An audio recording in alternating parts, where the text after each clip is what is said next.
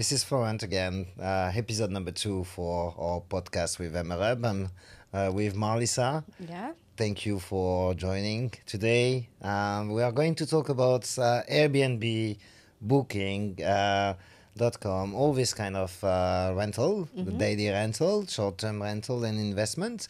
So let's start today for this second episode about property in Bali. Okay, Airbnb, right? Now Yeah. that Bali is a hot destination for people to come to stay longer. Obviously, Airbnb is more popular than hotel because the size of the space that you can get in the Airbnb, right? And then it's really interesting, like I have been living in Europe for 3 years now, and a lot of people ask me hey, if I have a spare money I want to spend in Bali to build my Airbnb like $300,000, like what can I do with this money? Can I even run an Airbnb with $300,000 in Bali? Yeah, good question. Yeah, indeed, a lot of people want now to come to Bali to invest on properties. I would say between most of the people coming to us, our budget between 100,000 and maybe $300,000, and indeed, what can I do with that? Is it realistic? Yeah, is you it know? realistic or not? Yes, after it's always depending in which area you're going to invest, and the ROI is always depending also on the location. If you're close to the sea, I mean, if today you want to have a beachfront, $100,000 is not realistic for sure. Okay, but now if you have a budget between 100,000 to 200,000, you want to be 5 minutes from the sea, or by scooter or by car, it's realistic. I mean, Bali is a small island, so you're always close to the sea.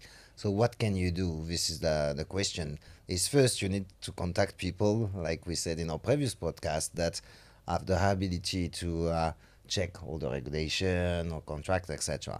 And now, how can I do it legally? Okay, I would say it depends. It's like everywhere in the world, you know. If you go to LA, you have a budget. Can I have a beachfront, or can I have a beachfront in Bali for this price? Today, for 100,000 or $200,000, 300, you will not get beachfront. Okay, so forget about beachfronts if we only have like 100, 200. Yeah, or you can get if you go on the east side of Bali, or on the north side of Bali. But now, if we are on the hot place like Canggu, Berawa, or Perenan, Or Uluwatu. Uluwatu, all these things, it's not really the budget at the moment. However, if you want to make a business on Airbnb, you can find this kind of property 5 minutes from the beach, 10 minutes from the beach, and you can find this kind of investment. It's always depending also if you are looking to buy the land and build yourself, or if you are going to just buy the villa off plan already.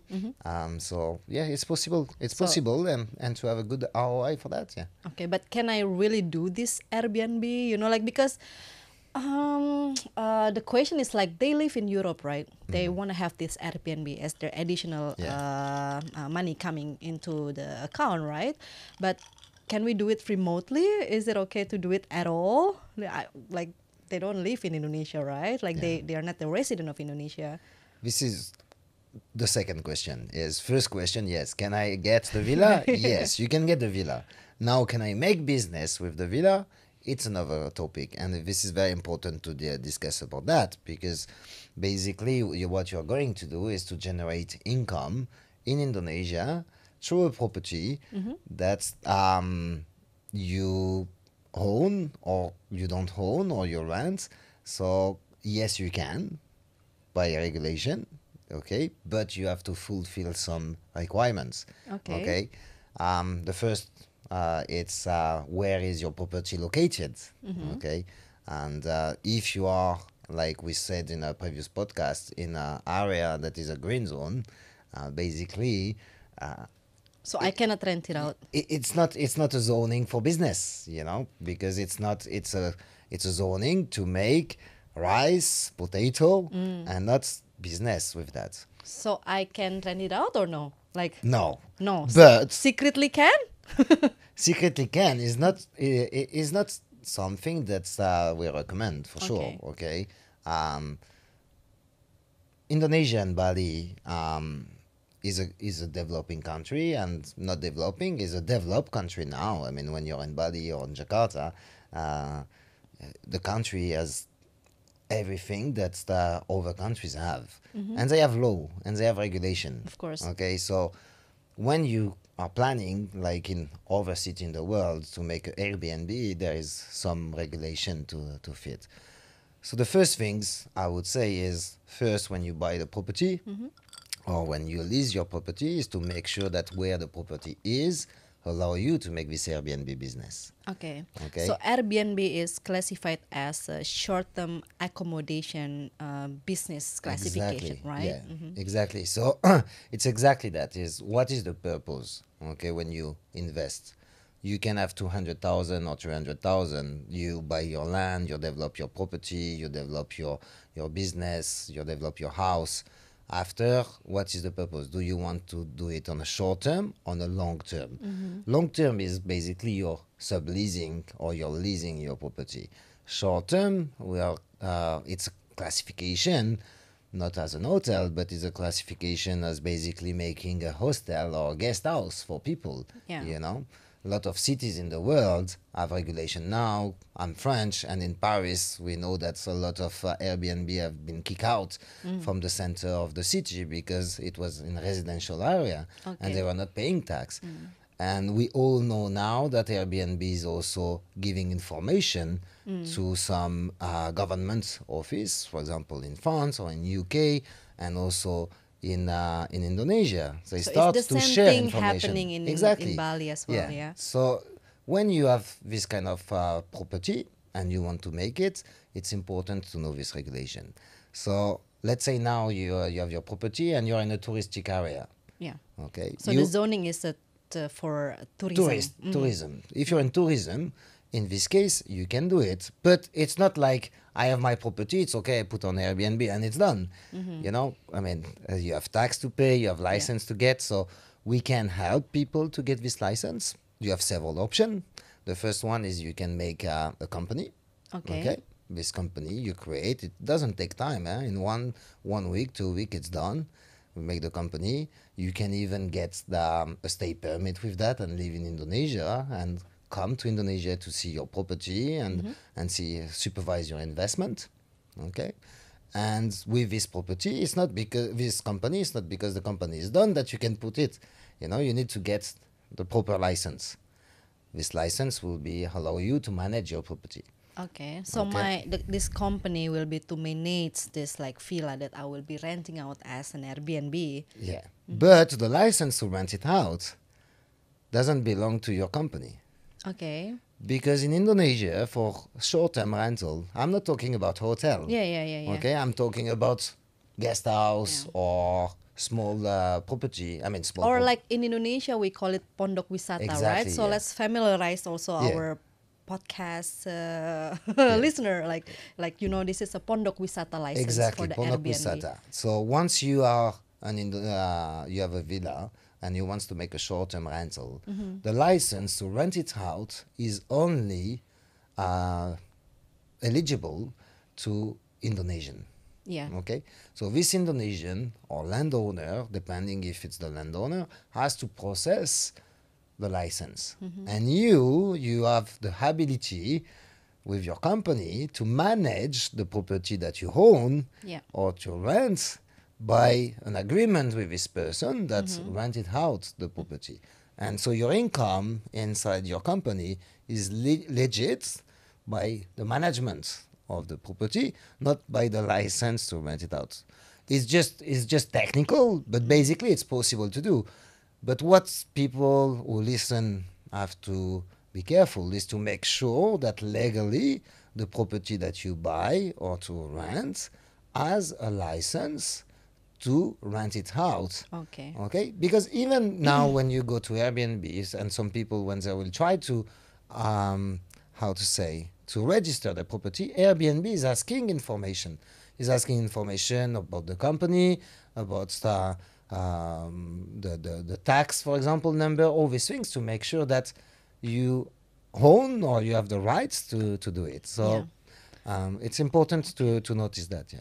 I think like opening a company is a bit like a too scary thing to do as a foreigner, because like, if you open a company to for the sake of managing only like one villa, I don't think it's worth the investment to actually open a company, manage the tax every month. Like if at some point they want to leave Indonesia for good, then you need to close the company, go into like the solutions process. It's just too much. Yeah. Like, what's the alternative? Like, can I just let somebody else manage the villa for me and I collect the money? Like, Yeah, I mean, well, first, I can understand that it's scary or it's not scary, but it's a responsibility when you have a company. Yeah. So you have several options with that because company is not complicated to open.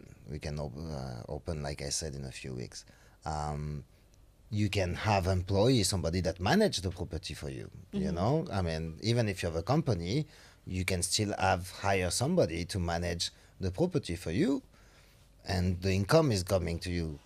After, the second option is there is a lot of management company in Bali. Yeah. Okay, we have a lot of partners on that. Okay. But for sure, when you give to a management company, this person are taking a fee. Of Okay? course. Of course. They're not yeah. working for free. Yeah, So. nobody. Yeah. Nobody working for free. So at the end, it's a choice. Okay, should I make a company and hire somebody that will manage my property? Okay, with so it's my- like the cleaner will be on my payroll, the gardener will be on my payroll, the pool people will be on payroll. Exactly. Yeah. Yeah. You have these charges. Yeah. Okay, but the charges, after depending, some management company, depending where you are, it can be 10 to 20% Yeah. cut off. Airbnb take already How much is it? 17 or something percent, plus the tax and etc.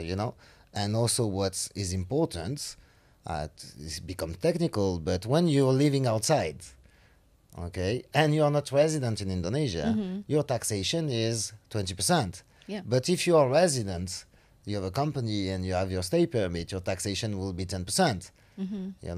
So it's something also to consider and to discuss on the business plan. So you can discuss with us, or you can discuss with other people to discuss about this business plan and what is more advantageous. So for sure, yeah, you have two options. One, you make your company. Second, you can delegate. But when you delegate to a management company, you have to make sure again that The the cost, the tax. cost, the tax, and also the license. Yeah. It's not because, like we said, I have my villa and I just give to the management company. If the property still have no license, how do you do? How do you legit make your property legit on Airbnb? Because if tomorrow somebody comes to your door and say, "Do you have the license?" Even if you say, "I give to a management company," you are responsible. It's your property. It's your property you bought. It's the property you lease. So this is very important in both options. To consider the legal part behind to make Yeah. sure that you can rent it out. Is it guaranteed that I will get this license of my villa, or like what's the reason the government will sorry, we cannot give you this Pondok Wisata license, right? But like I said, first it depends the zoning. Okay. I mean, if you want to get a Pondok No Wisata green zone. on a green zone, No green zone. it's by definition it's not possible. Yeah. Okay. After the license is allocated to Indonesian person. So it's not yourself that is applying for the license. So at the end, I don't see any reason why the government will not give the License? license to the person, except if the person, I don't know, has a criminal issue or whatever, But there is no, I would say, technical or reason. The only reason that would happen is the zoning, the building permits also of the villa, for example. Okay. That can influence the decision at the end. But the process is quite simple, okay? And we can help clients to apply for this license, and doesn't take time. So, Okay. yeah. I think so. Then back again, right? If like my friend has $300,000 want to come, then what we suggest them to check into it for the first time is like check the property first and then see whether they're in the correct zone or not. If it's not even like in the correct zone, that is a no-go, because your objective, your end objective is to be able to rent it out as Airbnb, Yeah. as a pondok wisata. Yeah. So that's the first thing, right? We need to check into. Exactly. And I heard also, like sometimes in Bali, this kind of like green zone, yellow zone. Yellow zone is like for the residential, or like even the mixed zone, like is for the mixed functions of residential. Like gym, like for people to have businesses. It's also important that you check to several departments, because sometimes the agrarian department say that okay, it's not in the green zone, but in the other department it says is the protected rice field. So it's being called LSD. So like lahan sawah. What is the D one? I forgot, but it's English. Like it's a protected rice field. So there's like there's a lot of department you need to go through, and I think like it's like before you even spend anything, like $300,000 is big. It's like huge amount of money. Like you cannot like reverse it. If you already buy something, you cannot just like, hey, by the way, this is a green zone. Can you refund me my No, money? it doesn't It's work never like happened this, like you that. know. This is the point. Yeah, it's what we were saying is that at the beginning, it's already important to make sure through a due diligence that where you're going to put your investments, you have the rights to do it. And like you said, it's very. For example, we had a client in not in Bali but Lombok, and one part of the land was a mangrove, okay, or Mangrove, wet yeah. area, and the other part of the land was a touristic area. So, so sometimes you have to make sure It's like that border between yeah, each the other. border, yeah, between each other. That's the full part of the land can be used as you want. And residential is interesting because some residential area you are allowed now when you go to the land office allowed to apply for the pondok wisata, you know. So but you have a certain percentage depending again on the land that you can build. Normally you cannot make more or two level of the house. I thought you cannot passing the coconut tree. Again, This depend, is right? the- There's a lot of like different sizes is of the rule, coconut tree. Yeah, or for example, there is a we were looking for land for one of the clients, a very beautiful land, and near a temple. Yeah. And so the rule also you cannot go over the temple, you know, because the temple. Then you help build the temple higher, right? So Yeah, you win-win. can leave the community behind. Yeah. So you have this kind of rules that are very important to check, Okay. because we have the general rules that say, okay, green zone, no, yellow zone, it's not preferable, but tourist is nice. But the problem of touristic area is also that tomorrow you can have a discotheque or your club, you know, Yeah. next to your house, because in a touristic area, basically you can make club, restaurants, I mean everything. So if your property tomorrow morning you have somebody that is opening a club, Exactly. you So start. I think it's also important, like to make sure that this property is in the good condition, because like, Indonesia, Bali is a tropical country. It's very humid. Like you can build thing from like a wood and then suddenly tomorrow the wood broken into two pieces, right? Or even like the worst thing is like termites, you buy a property from far, far away, and then like the next thing that you don't want to face is like your Airbnb guest give you a bad review, and like this termite suddenly like fell over from this, or even like snake, like you can find snake in the like a ceiling, like, so like this is like a nightmare, right? Like if like like we spend this like money and then like buying a property, what is the thing that we should really look into, like in terms of like this kind of a condition that like face the tropical humidity in Bali. Yeah, this is I think going back to also with the initial question is I have $300,000 Yeah. and I want to invest, and for the land, for sure, compared to what you can find in some places, the price of the land is still advantageous in Bali. Okay, So it's better to build. yeah, for me, it's what I think is if you have this kind of money, find a land, build something, Yeah. and supervise or hire somebody to supervise Exactly. this development,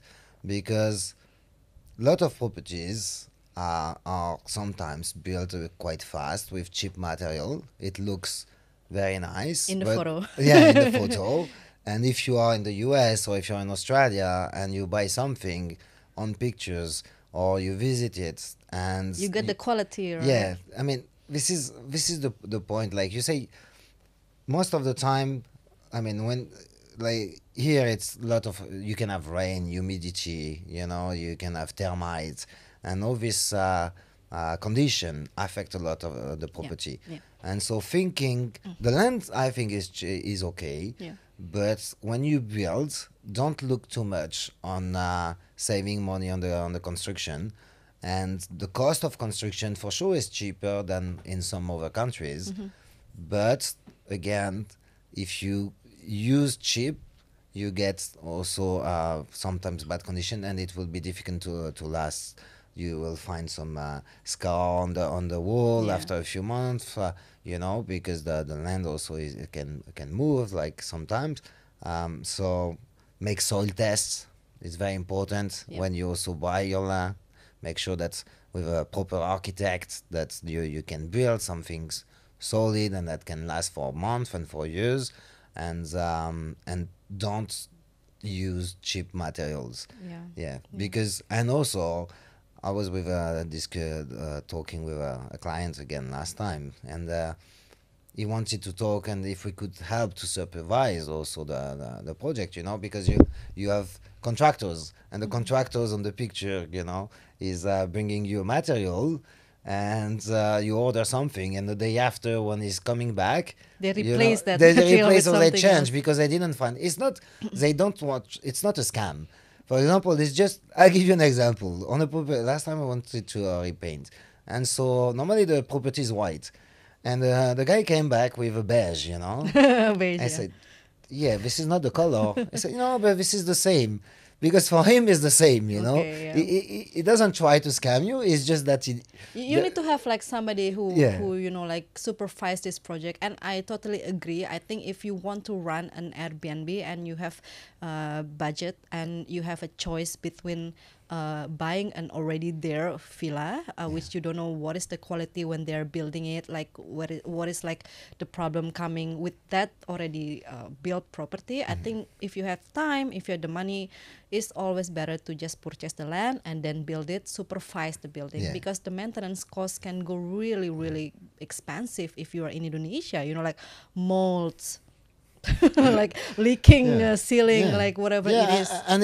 and it's bad for your Airbnb because I mean, I don't know if people knows, but Airbnb is also making rating, So if your property has good comments, they will bring you also over the top, and they will show you the property first compared to the property that have bad comments. So if you start to have a property after a few months that has some issue, termite, mold, all these things, you will start to have bad comments. You will be not shown on Airbnb, and your ROI will be Yeah, because going you down. spend money to Yeah, maintain these you save places. your money for all your life or not, and you want to invest $100,000, 200,000, 300,000. I think it's important to say to have a budget on this, to have somebody to supervise. Or if you buy a property, make sure to ask an architect or to Yeah. ask a professional contractor or surveyor to recheck the material, Yes. to recheck the property, to make sure that everything is good for the long term. Because otherwise, your ROI will be affected. Yeah, I think the first steps that you take, like for example, like doing this due diligence, and then like being in contact with a good architect and actually using the architect is like very important. Like I don't suggest like to skip this step, because Yeah. okay, you spend more to pay for this service, but this is the service that like will save you a lot of money in the future. Like just for an example, like I build a villa remotely, but I go through like so many meetings with like architect. Like for example, like I have like 10 different architect meetings. I really take time for me to like know that okay, this architect is good. They really care about me. They really want to do like the best, because like a good architect will make sure the building will be built good because this is their masterpiece, right? They want it to be shown in their portfolio. So I Yeah. think it's important, like if your architect also care about the building, and they also like give options of like the building contractor, and then what you're saying is correct. Like don't choose the cheap materials, Yeah. But again, like what is cheap, right? Like maybe we can Yeah. share like how much is it like realistically to build in Bali, like I would say we have this question. It's always depending on